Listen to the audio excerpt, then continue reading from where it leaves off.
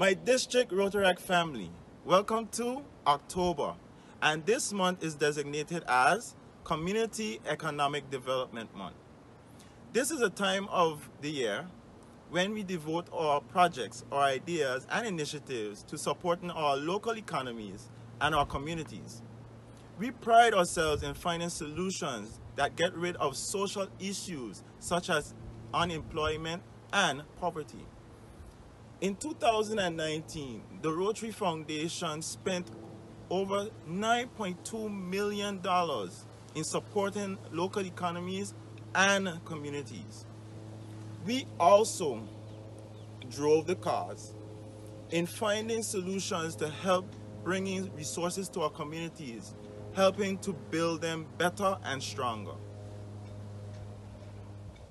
The negative economic impact caused by COVID-19 has crippled many persons' livelihoods. Some persons, especially our Rotaract family members, have been either unemployed, underemployed, and their businesses adversely affected. So you see, my Rotary family, we have an opportunity. Let us seize and make an impact. Whether it's through job readiness training for our unemployed or financial literacy initiatives for our young people, or providing financial assistance to our vulnerable communities.